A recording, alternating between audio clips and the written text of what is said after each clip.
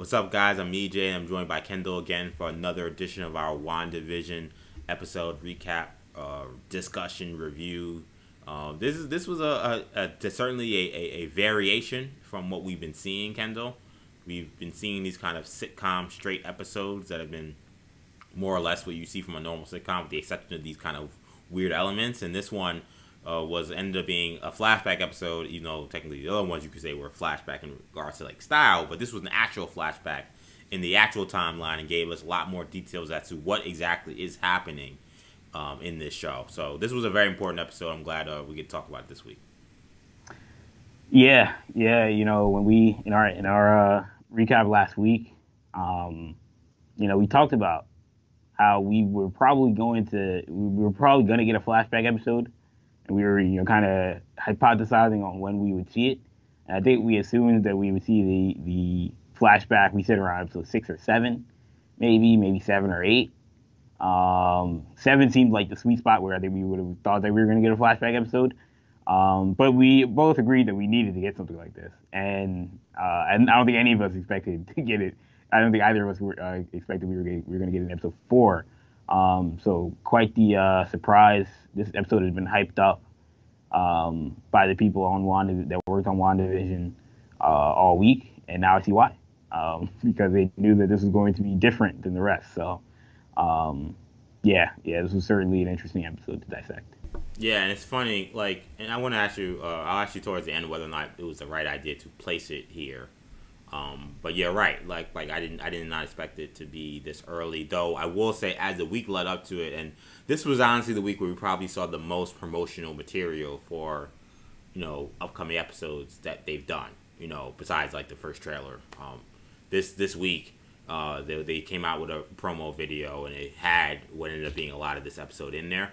So that's where I started to get to the conclusion later on this week. I was like, okay, this may be the episode. They're showing so much images and stills and stuff from Monica Rambeau. This might be the beginning of us at least moving towards the present day to figure out what's going on, and that's essentially what ended up happening. So let's get to this show, man. This was a quite a crazy episode. This was episode 4 of season 1. I don't know if there'll be another season, but the only season we have right now, WandaVision. I was just gonna say, I know we're gonna start off. We're gonna start off with something that we talked about on our podcast, but not on this show. I wanted to ask you. Yeah. We talked about on the podcast the idea for Marvel to tell us that Monica Rambeau, or that Geraldine was Monica Rambeau, that Tiana Paris was playing Monica Rambeau. Yeah. On the podcast, I think we kind of agreed that probably not best in terms of our viewing experience, but that there were probably reasons why Marvel did it. After seeing this episode and seeing that opening scene, I feel a little stronger about the idea that Marvel botched telling us that Geraldine was Monica Rambeau, because that scene would have been even better. It was already a great scene, but that scene would have been even crazier had we not known for a fact who Monica Rambeau or who Geraldine was.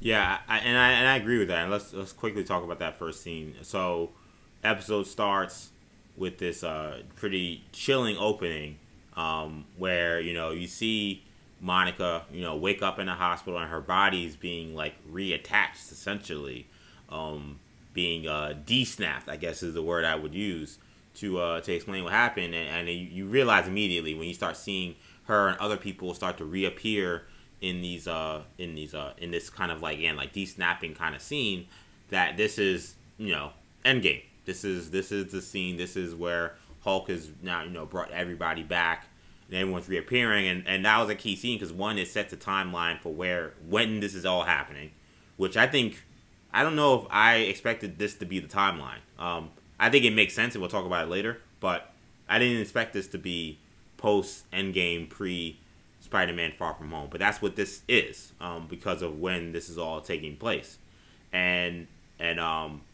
so we see this haunting scene, and it's funny. I wrote in my notes that to me that this series really is truly to me like a definitely a distant cousin of Spider-Man, because think about how Spider-Man Far From Home treated the blip, quote unquote. It was funny. It was all humor. There was nothing really serious about it. I think there was some criticism about that to some people that thought that was a pretty horrific thing, and we were waiting to see what happens when people come back, and they kind of took a joke of it. It worked with that movie, though. I think here you see the way more kind of like serious and scary kind of thing of the blip, reality of what actually happened for a lot of people. Yeah, if you're in a school play, it might not be a big deal, but you're in a hospital. You have people wondering where their loved ones are. One guy's asking for his wife. You probably his wife may be pregnant or something. Like, you don't know what the deal is. People are reappearing. That were patients. Like, it was pretty scary. And it was a really great scene. It was a great idea to kind of put us back into like giving us an example of what it was like for these people to reappear. It wasn't just all fun and games like we saw in Spider-Man. It was also, really serious and really heartbreaking in this sense, because we learned that Monica's mom, Maria, who was expected to be discharged years before, when Monica had taken her to the hospital for a surgery, had passed away, and Monica had been disappeared all this time. So I don't know what you thought about that scene, Kendall, but I thought that it was a great scene, and I do agree a little bit that had we not known that was Monica Rambeau and that's how they started this scene, that would have been a killer scene to start this show.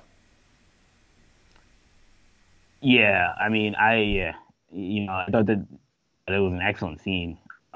First of all, I agree with your assessment of the blip, and the like you said, the chilling reality that we see from some aspects of it, and I think that overall, like, I didn't know what it was until she walks out of the room. When you see her kind of reappearing, I'm thinking like, oh, like, what did Wanda do to her? Like, Wanda really messed her up. Like, now she's all like, she's like, particles are all separating. What's crazy, Kendall, is to me, like, I jumped to Wanda too, because the way she kind of was reappearing, there's a really famous shot of, I think it's Avengers Disassembled, of like Wanda's body kind of like being like kind of like separated, for lack of a better term, chopped up in the same way almost that Monica came back.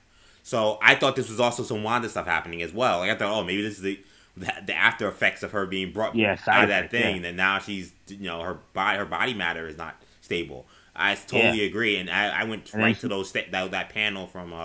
She walks out of the room and then someone else is reappearing, and then you're like, oh snap, this is the blip.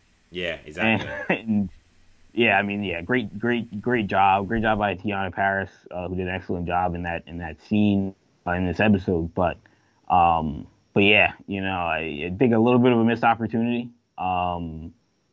It's interesting because I believe the editor in chief of Discussing Film, he said that he heard that Falcon Winter Soldier is going to do something similar in terms of addressing the blip with some of their characters.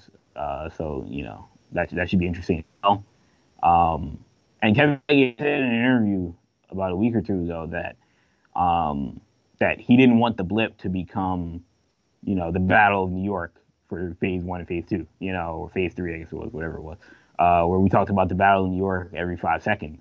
In every extended medium, it was the Battle of New York. He said he didn't want the blip to be that. Well, that's what this felt like. This in fact seemed a little more personal than any of the Battle of New York Easter eggs that we got. So, it'll be interesting to see how long Marvel plays that trope and how many people are going to be connected to the blip, quote unquote. But this was our first, technically our second. Like I said, we had Spider-Man Far From Home, but really our first in the new MCU iteration of what the post-blip world looks like. But yeah, awesome scene, and then you see her going to Sword, and I mean if you really that's when you realize, oh, this is Marvel Studios. I forgot, like for all the people that have watched WandaVision and are like, this is Marvel. What is this? This episode I think really brought you back to a traditional Marvel movie, and the quality, honestly, just the quality of the show is movie-esque. Yeah, and it's what we thought of with Mandalorian, and people were excited that WandaVision was going to have a similar budget, and you couldn't really tell the difference between this and a Marvel movie.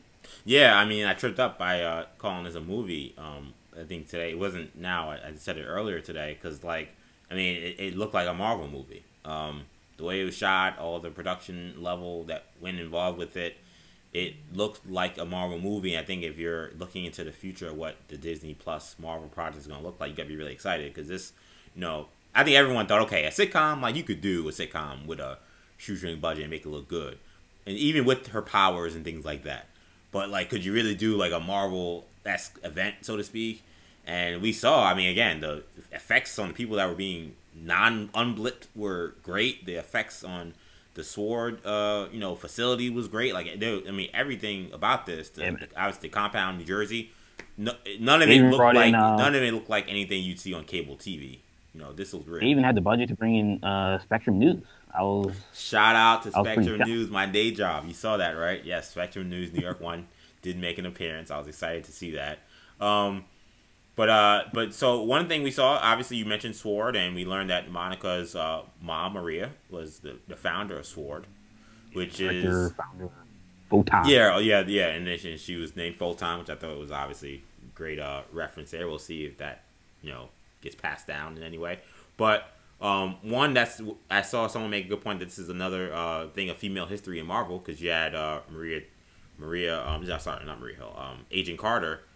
Peggy Carter starting S.H.I.E.L.D. here, Monica having a long way to starting SWORD, and you learned that she was actually the director before she had died. So this was actually probably this probably been the most surprising element of this episode to me, was SWORD's whole thing here, because we had the Marvel Universe now all this time. We've never heard of anything with SWORD. We've never heard anything about, obviously, the Rambos until Captain Marvel, and that was set in the 90s. And it just seemed like this has been an operation that's going on for a long time, and this is our first introduction to it. So I don't know. This was surprising to me. I'm curious when or if we'll get more of a history lesson as to how SWORD gets introduced, because we knew S.H.I.E.L.D., we knew everything about S.H.I.E.L.D., we obviously been with S.H.I.E.L.D., back in center in terms of everything we could know. We didn't know all this about SWORD, but SWORD's been around for a long time, and the acting director says that Monica's been running around there since she was a kid. So I mean, you're talking about decades. Yeah, I see. Well, it's interesting. I feel like we're gonna get Captain Marvel 2. I feel like in Captain Marvel 2 we're gonna get a flashback. And I think they'll bring Maria Rambeau's character back. And similar to the flashbacks that we've seen throughout the MCU with S.H.I.E.L.D., where we see Peggy Carter running S.H.I.E.L.D., or you'll see Hank Pym involved with S.H.I.E.L.D., or Howard Stark. I think you're going to get that, but with Monica Rambeau, or Maria Rambeau, rather. Maybe you'll see Carol Danvers, maybe you won't, but if not, then maybe you'll see Nick Fury, and maybe other characters that we don't know that have been agents of SWORD that may be Marvel characters. So, I mean, this is only like a drop in the bucket for introducing us to characters like Nova, or other characters. There are X-Men characters that you could have that have been associated with SWORD, or that maybe mutants in space, and there's plenty of different stories that they could tell with SWORD. And clearly there's a long history there, so that's what's interesting. And Jimmy Woo, talking to them, like, he knew it wasn't like they were off the grid.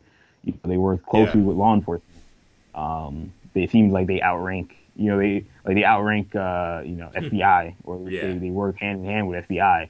So it's a fascinating thing, the SWORD operation. Yeah, Jimmy's role in this episode is interesting, because there's a couple of things about this was interesting. I agree, his kind of knowing and awareness of SWORD interesting to me. I was like, okay, wow, just a regular FBI agent. I mean, I call him regular. I mean, he did deal with someone like Ant-Man, so maybe he is more special. And I did really like that. While Randall Park did a great job again in this episode. While he did have some like comedic things to him, I actually liked that, like, we got him like actually like at work, not like cracking jokes with Paul Rudd. I like Scott Lang. You're so used to kind of that, like, back and forth. The fact that, like, Like to see, oh, this is an FBI guy who's actually, has a regular day job when he deals with other people and his job is really serious. And seeing him take that job seriously, I thought was great. But yeah, you mentioned like his kind of awareness of all this stuff. He knows who Sword is, and I was like, okay, that FBI person knows Sword. Didn't think that would be the case, but that's cool. And they actually have interactions with Sword. Like they actually called Monica because they wanted to use their tech to see what the heck was going on with this Westview place. They didn't want to enter. Knew about Wandavision, which yes, he knew exactly. That, we didn't know that for a fact. Yeah, everyone in. Now I guess. Now I'm getting really technical here, but I guess to me, in theory, if Vision and Wanda signed the Accords, which I believe they did, then I guess I don't believe Wanda did, right? Wasn't Wanda anti-Accords, or did she initially? Well, remember she was Team Accords, and then she ended up breaking out.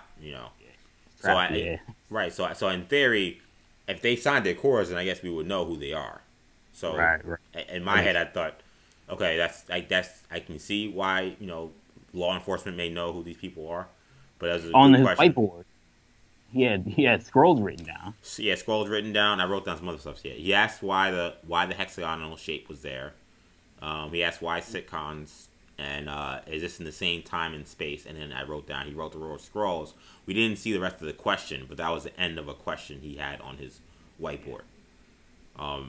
So he knows scrolls, which again, that was shocking to me as well because I was like, okay, FBI agents know about scrolls. I would have assumed Sword may know because I was like, how does Sword know? I was like, oh well, Monica, Maria Rambeau is seeing a scroll, so them knowing about scrolls, and now of course they work in space, so them knowing about scrolls makes a little more sense. FBI, I was a little surprised by that. I'm wondering if there'll be any explanation or conversation about his familiarity and the FBI's familiarity with something like the scrolls. But I did. I'm glad you pointed that out. I saw that on the second watch I had on this episode. And then we also introduced to Darcy. Well, first of all, before we get into all that, I know we've jumped ahead a little bit. I watched the scene twice. I still feel like the scene with Jimmy and with Monica and those cops is still confusing to me, and maybe it's supposed to be confusing.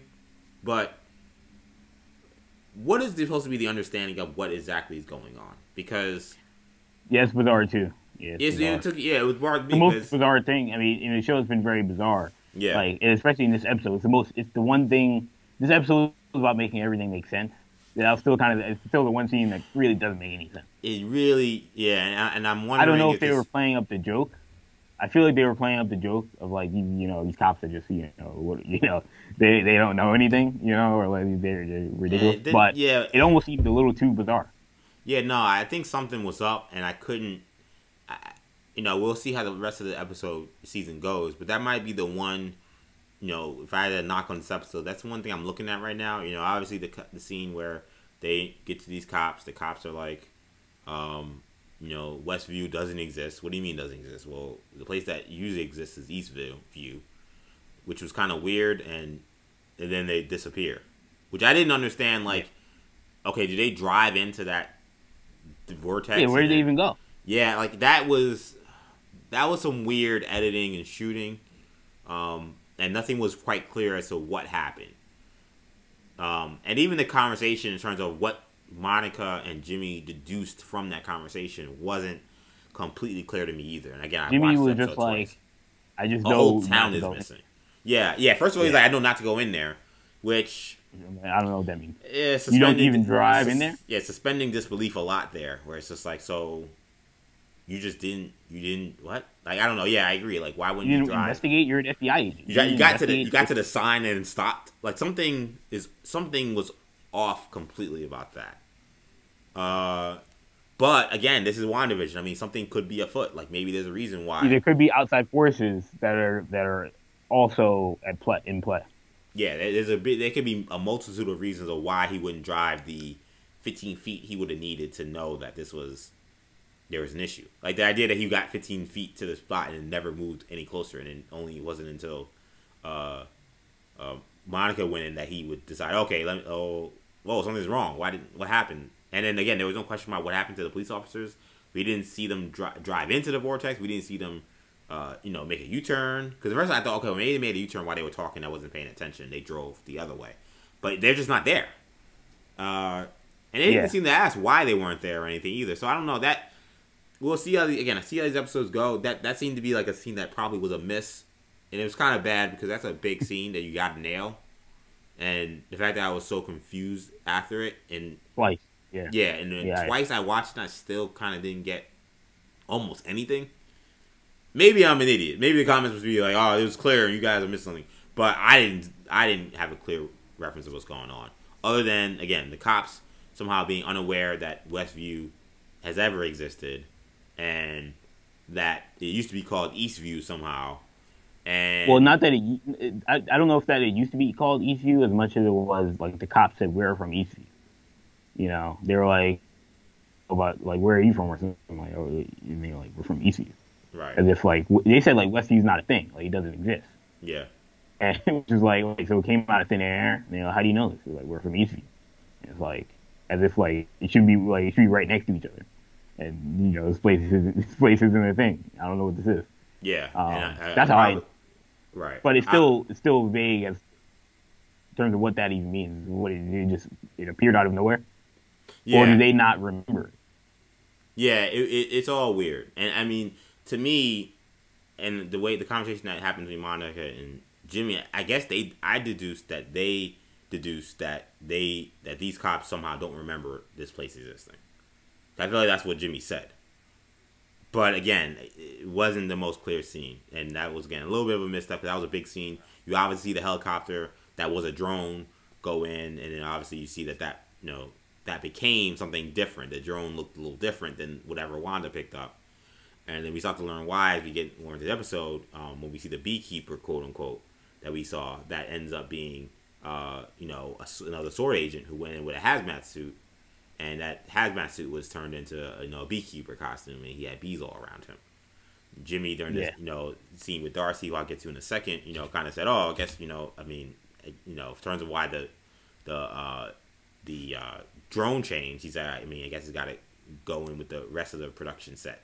Like it doesn't make sense to have the futuristic drone in the '50s, so make it look like a helicopter."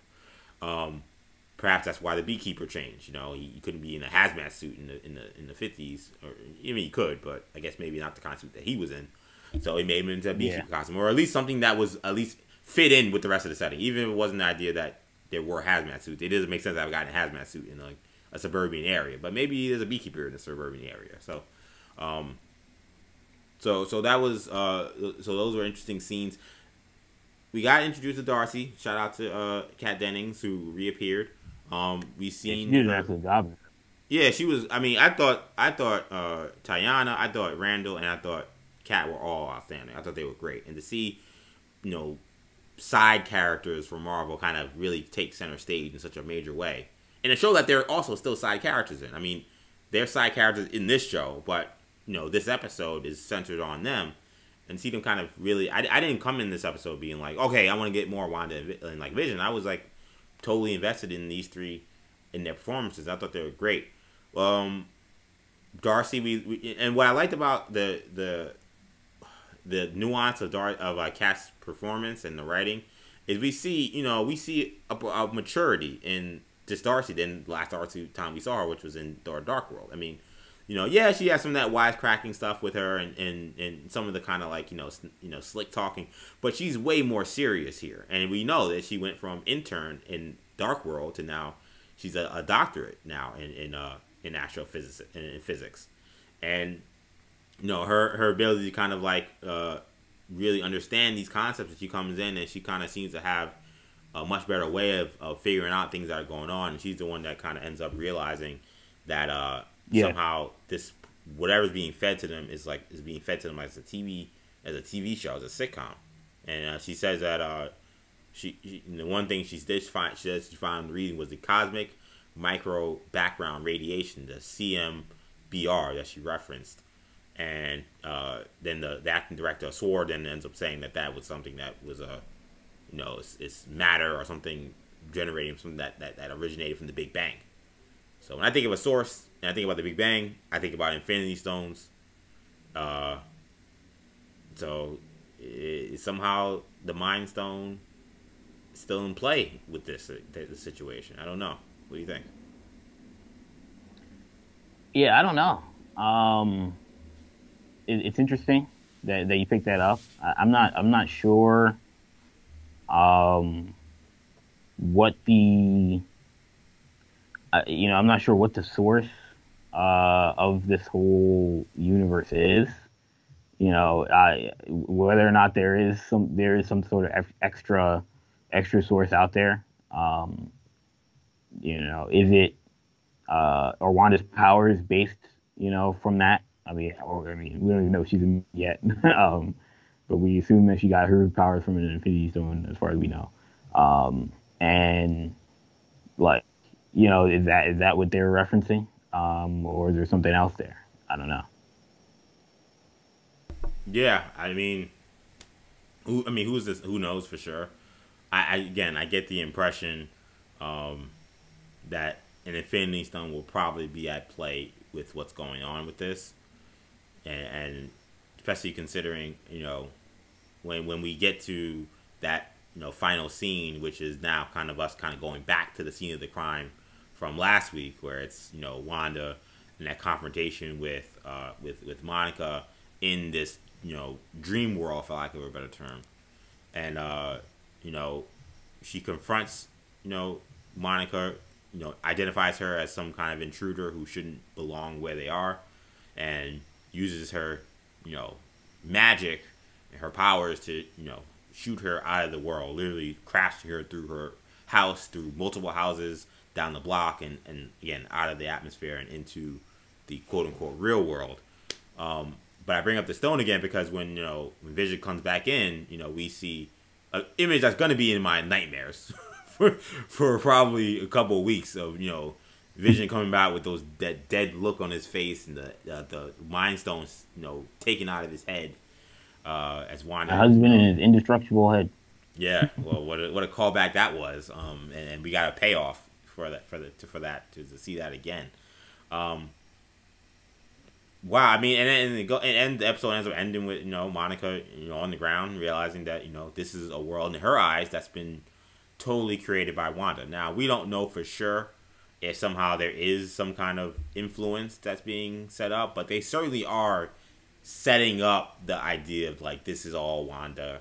Wanda's 100% behind everything, and now I think the rest of the season will be one, them trying to get her out of it, but then two, seeing if there is some kind of outside interference that's affecting her.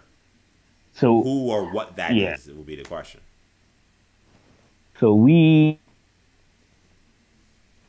still don't know what's the deal with Agnes, because she wasn't identified. I was gonna say that's a great point. Yeah, everyone was identified except for Agnes, and I don't believe Dottie either. I feel like Dottie was not either. Those were the two. Everyone else is a person. The rest of the other two, Dottie and Agnes, have not been identified. Dottie, when you rewatch that scene in the context of this episode, that scene with her and Wanda, she seemed like she was snapping out of it and was like gonna say like, "Who are you? Like like where am I?" kind of thing. And then she snapped back into reality because of what Wanda did or whatever. So it makes it seem like she's not there intentionally. It seems like she's being held hostage on some level as well. But they just haven't. They didn't seem like they identified her in this episode. Agnes, on the other hand, seems like there's something up there. Well, Kendall, now I'm starting to get like my conspiracy in head now is really starting to get crazier because I think that again I don't think it was an accident that those two characters were not identified. But I mean, Isn't Agnes really being set up as a great red herring right now? I mean, to me, she is. Yeah. Not to say that doesn't mean that she won't end up being a lot of what's going on here, but I mean, the only scene where Jimmy or anybody gets through to Wanda a little bit, besides the beekeeper scene, is that scene with Dottie. And yes, it did seem like Dottie was kind of like all over the place and lost as well. And maybe she ends up being someone too. But I kind of have my eye on her as someone who maybe is manipulating a lot of this as well, because as we kind of see from that episode, the world seems to kind of like revolve around Dottie. Like that's how it was presented. So why would Wanda, in a world that she creates, put someone else on top pedestal? Everyone else is equal to her except for Dottie. So, again, it's not to say that doesn't mean that it's just some other person as well, and I'm just, going conspiracy crazy. But, I'm always looking for the twist.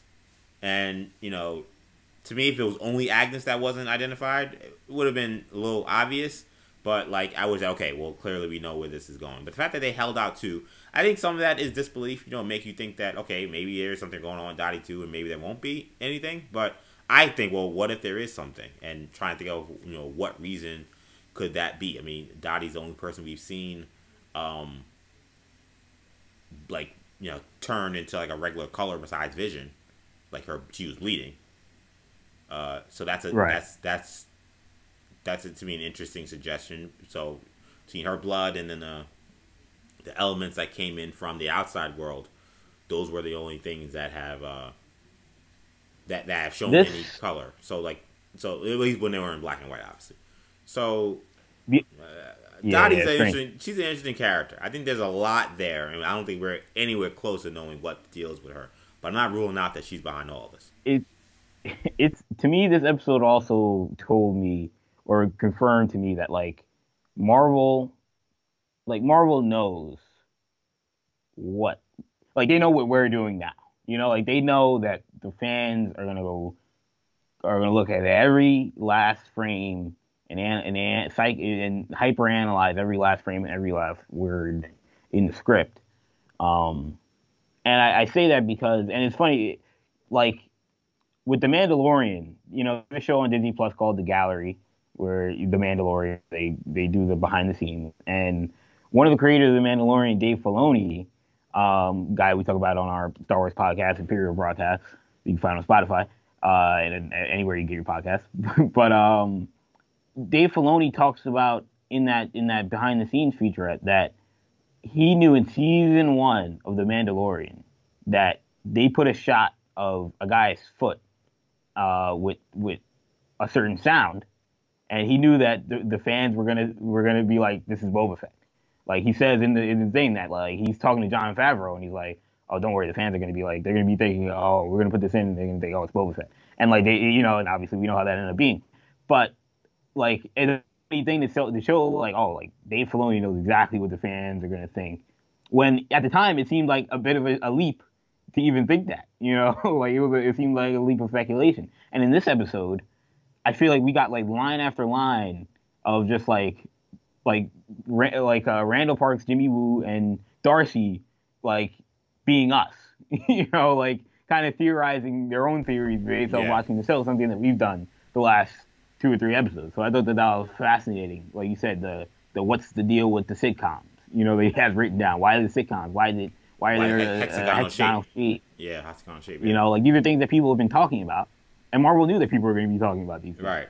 And the hexagonal shapes was kind of a deep cut. It was kind of an inside baseball kind of thing. It wasn't an obvious Easter egg.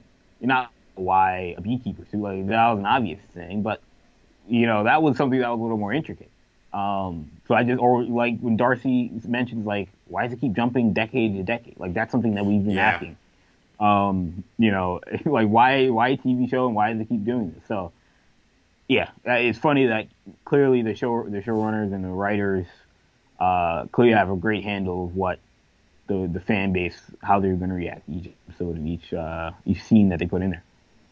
It shows you everything that they put in there is intentional. Of course, every little detail. Even things that are put in there to throw you off their scent is intentional. Yeah. Then nothing's being done by accident, especially in a show in the interviews that the showrunner has done. Jack Schaefer, she's talked about they've asked her questions on Quicksilver, the X-Men, this and that, everything, any possible Mephisto, Nightmare, Grim Reaper, everything, and she's had the same. I can't answer it. And some of that, not all of that stuff. They asked her about Magneto, she can't answer all, and not all of that stuff is going to be true. Some of the stuff she can say, no, it's not in it. But Yeah. she knows that it's part of the speculation. Yeah, to keep the mystery Yeah, alive and the intrigue alive, you have to kind of leave. Magneto's not in it. You She have to could say leave. Magneto's not in it, but then that would just cross off. That crosses off one with of the thinking, options. okay, She well, doesn't what's want that going on or what we're gonna see, and yeah, you want to leave the opportunities endless. So And she knows that she's putting stuff in there, and Marvel's putting stuff in there to maybe make you think Quicksilver's going to show up, make you think Magneto's going to show up, or Mephisto. They know people are going to be thinking this stuff. So, it's fascinating how they've crafted this show. I definitely feel like the cosmic micro background radiation could absolutely be the beginning to something involving the mutants, or I've even seen the Fantastic Four on social media. I wondered, speaking of the Fantastic Four, Yeah. I wondered if them bringing in Darcy Lewis could have been an opportunity for them to introduce Reed Richards, or even mention Reed Richards. Like, should that character be on? Oh, or just mention him. Like, they could have said, like, oh, we couldn't get Reed Richards or something like that. Like, that could have been, like, because that's what's funny about this. I saw someone mention, like, this is the first time, like, in a normal Marvel Cinematic Universe, they would have called Tony Stark. But Tony Stark's not around anymore. So now they're kind of scrambling. Who are the experts? They don't know the experts. But I'm like, that would have been great to bring in Reed Richards to kind of make him the new kind of Tony Stark in that environment. So I thought that was interesting that they went with the Darcy Lewis guy. It makes sense, obviously, but they may have to end up explaining that with Reed Richards not being called. Who knows why Reed Richards wouldn't have been called in that he could be situation. off planet, Yeah, exactly. Or he might not be around in this timeline. Like, he may be he may be around in the '60s for all we know. Like, I don't know. Yeah. We all, one thing we kind of glossed over here, but we learned today also that these scenes where something crazy happens or there's some kind of break in the system, or not. Yeah, they're not in the show. They get fast forwarded. They get just slipped up. Like when Jimmy is trying to talk to Wanda through the radio, right before all that stuff happens with the her breaking the glass and the bleeding and all that stuff. We don't see any of that. It just gets fast forwarded to when Dottie's back to normal and then she walks off screen and that was it. And at first I was a little confused. That was another scene where I thought the shooting was a little weird because they made it sound like to me that like Darcy was like omitting that this happened, which in the second view I thought, okay, maybe that's not what happened. She really didn't know. She thought maybe it was just a glitch or something. The second time, then it happens that so when she told Jimmy that just nothing went wrong, I thought something up with Darcy. Like clearly something went wrong. I don't know what she's seeing, but I guess I tried to when I watched it in the second view, I tried to take my knowledge of the situation was out of it. And I think how I'm supposed to interpret it was, she doesn't know why the show skipped just now.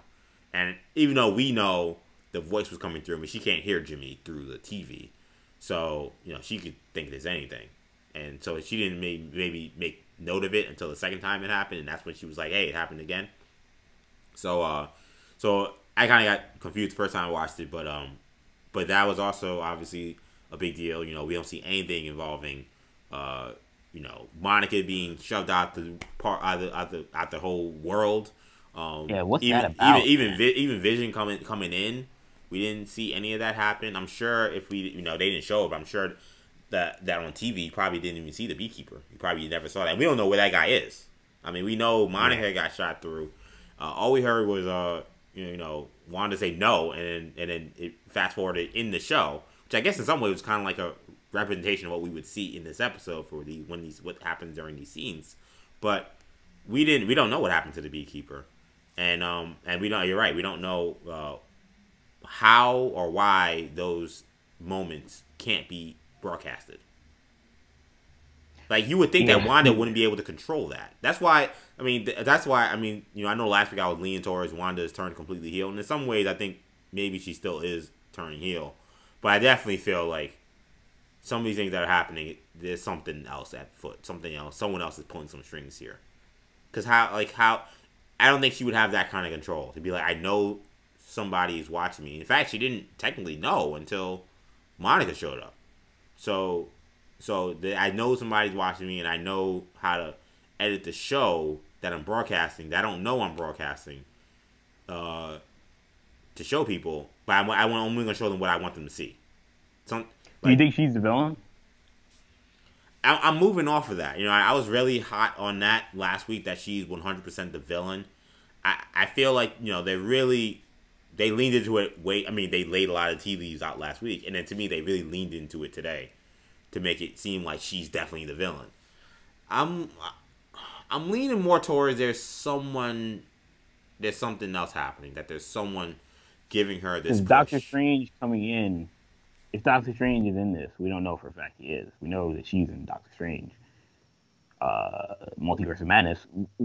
If Doctor Strange comes in, like, I feel like he's coming in to take her out, or to calm her down at least. Like, because whatever's happening, like, no mere mortal can deal with it. Yeah, to me, yeah, I think that, I know we talked about, we also talked about in the podcast, like, who could possibly show up in this show, because Paul Bettany made comments about being excited to work with an actor he hasn't worked with. I think that we're going to see Doctor Strange. Because as we're seeing with, what SWORD is doing, this is way above their pay grade. Now we kind of have an idea of what SWORD is a little bit. They're clearly a, well-oiled machine, so to speak. They did mention how there have been some issues since the blip, in terms of not really doing too many man-made missions out of space because the astronauts either kind of skittish after all that happened, or the best ones they have aren't there anymore because they disappeared, and now they're trying to get back on their footing. So they've been doing a lot of like drones and sending a lot of robots into space and things like that. I feel like this is something that's way, way, way above their pay grade. It's what I see. Like, this don't look like, from what they showed us, SWORD's capable of and who's running SWORD and everything. This doesn't look like something SWORD can handle. So I totally expect this to go a different way, and for someone else to have to intervene. And I think it's going to be Doctor Strange. That's my gut, but who knows? Yeah. And a Doctor Strange appearance obviously would be awesome, but it would also make a lot of sense in the show. Then again, who else do you turn to that'd be able to deal with this? You tried the science route, and the science route clearly is getting you facts, but it's not going to help you. So Doctor Strange might be the most powerful person you can send in there. Yeah, I don't think. To be fair, Darcy did help them a lot with science. To be fair, and it's kind of like it kind of goes back to that conversation between Tony and Steven about science meeting magic, and I think a lot of that we see a lot of that play out in this episode. But right.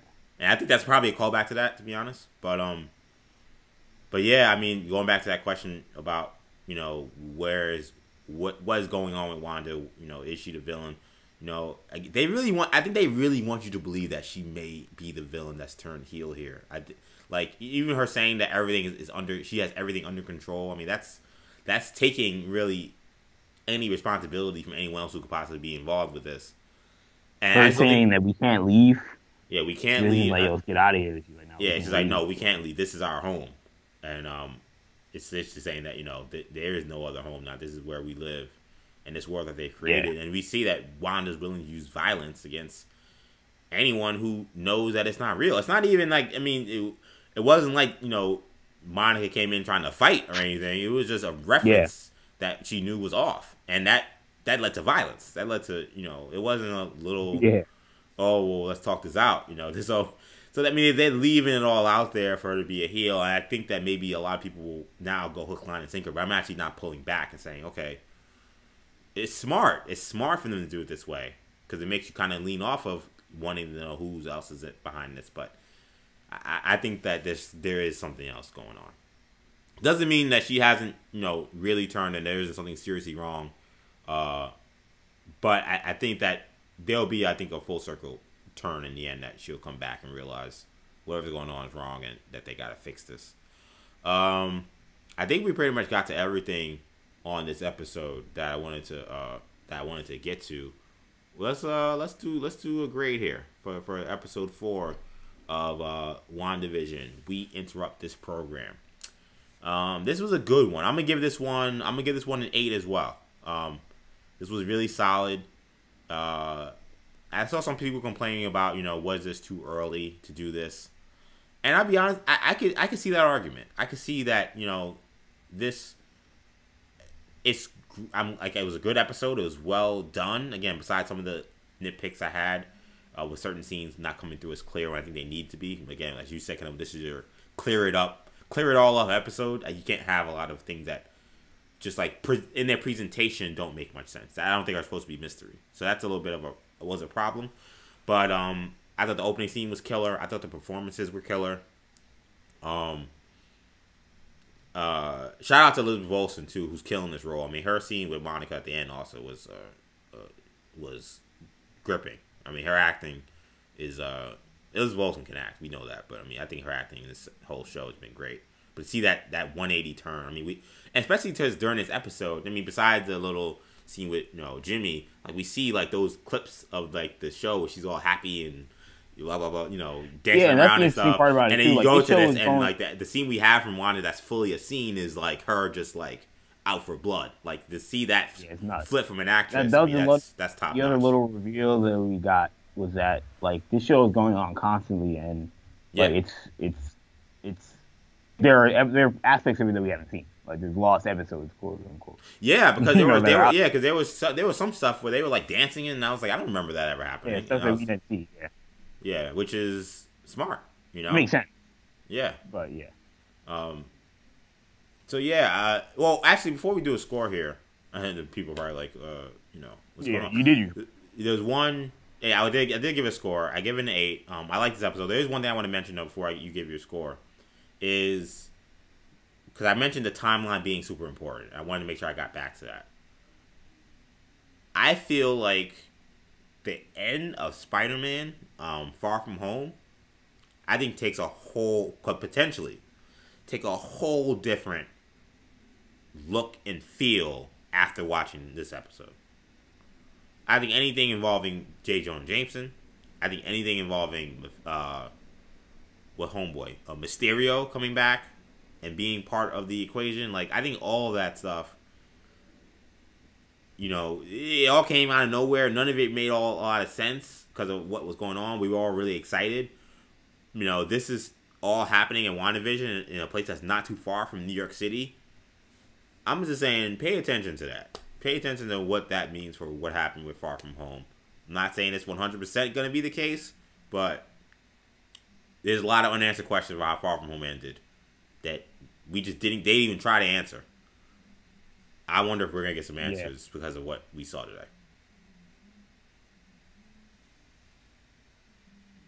Yeah, that's an interesting connection there. I feel like Spider-Man. It'll be interesting to see how closely Marvel decides to connect the two, but we know that Spider-Man is going to be going to connect with Doctor Strange and WandaVision as well. So yeah, exactly. So that's why I'm telling you, somebody to pay attention. And again, this show taking place before Spider-Man Far From Home. Again, that's so what gave it away to you that this was definitely before Far From Home? Like, well, Peter goes on a full vacation, and remember, Homeboy from Sword said it's only been 3 weeks. Since she woke up from the snap. How much longer after the blip? It's not 3 weeks. It's more than that. I don't know how. I don't know. I don't know if they gave us official timeline. I have to maybe look that up. Someone online probably already found it by the time they watch this review. But it's gotta be more than 3 weeks. And if I get the impression that like the whole operation that gets going in Westview is probably like a week or maybe a week and a half after whatever Monica going there 3 weeks after the blip. So to me, the timelines could very well. To me, it looks like the reason why I bring that up is because to me the timeline look like they very well could be coinciding. That by the time overlapping. By the time this is all over, this is happening around the same time Far From Home is ending. So this is where it's going to get very interesting. We need to all pay a lot of attention to what's going on. My score for this episode, I'm going to go 9 out of 10. Okay. I think I agree with some of the concerns that maybe it could have been a little early for this, but I think that there was also some uneasy people out there that weren't high on this show, and I think that this episode should help ease some of their concerns about this not being your traditional Marvel series. This is the kind of stuff that we had been talking about since the first episode that we would eventually get. Like we knew that this was going to be sitcoms. Like at some point we were going to go back to the real world. It's going to feel more Marvel-esque. Didn't expect it to be this soon, but for the people that were getting antsy, and I think after 3 episodes there were quite a few people that were getting antsy. This kind of brought them back into reality. So, I mean, I thought it was a great attempt at a flashback episode. It gave us, I think the opening scene with Monica Rambeau, her all the way up into like the sword intro is a top. I don't want to say it's an all-time great Marvel scene, but it's up there. Man. It's great. Yeah, it's legitimately even an all-time great opening scene. I'll give them that. I mean, it's an opening scene to a show. To an episode of a show, but it's an all-timer. I'm never going to forget that one. Yeah. So, credit to Marvel on that because, that was well done. Then they botched letting us know that Tiana Paris was playing Monica Rambeau, but regardless, excellent execution in the episode. 9 out of 10. Wow, and I agree. That opening scene was incredible. Again, shout out to Tiana Paris who. Carried a large portion of the episode before. Doesn't it make you excited for Captain Marvel too? It does, man. It does. I mean, again, I was kind of sleeping on Captain Marvel. I was kind of like, First one was solid, but they didn't really don't know what the second one is doing. Yeah, I mean, I'm really invested now in Monica. Like, I think that this was a great introduction to her character. Because I think that I had seen some people say that why should I care about Monica Rambeau. I've seen it online a couple of times. I feel like this episode made you want to care. Her connection to the sword, the legacy behind it, how much of a badass she is. I mean, I think part of the reason why they announced that she was Monica Rambeau is because they wanna generate hype for Captain Marvel 2, and I feel like they could have announced going to be in Captain Marvel 2 like this week, but I think they wanted to they wanted you to know after this episode, next time you're going to see her is Captain Marvel 2. Yeah, and I'm sure just to keep it completely open, you don't want to say, oh, this person's going to survive this. I don't think anyone's expecting Monica Rambeau to die, but I do think that that was probably a little bit oh, should we be saying someone's going to appear in a movie when they're in a life or death situation this week? I don't know. Right. To me, and one thing on Monica, I feel to me, the fact that she survived to me is probably because she probably has some newfound powers. Because to me, that's what I was thinking. So I was how does anybody survive that? That wasn't. I don't even know what happened. Because remember, she fell from a long. Forget about what happened in the fake world. When she fell out of the real, I mean, that was 50, 60 feet at least. That wasn't no little thing. So that wasn't something that's easy to survive. That's all I'm gonna say. Yeah, it could be something there. Maybe it's just Marvel. I don't know, but it was interesting. If this was our origin story to Photon, I'm on board. That's what I'm saying here. But nah, this was a good episode. I'm excited to talk about more next week.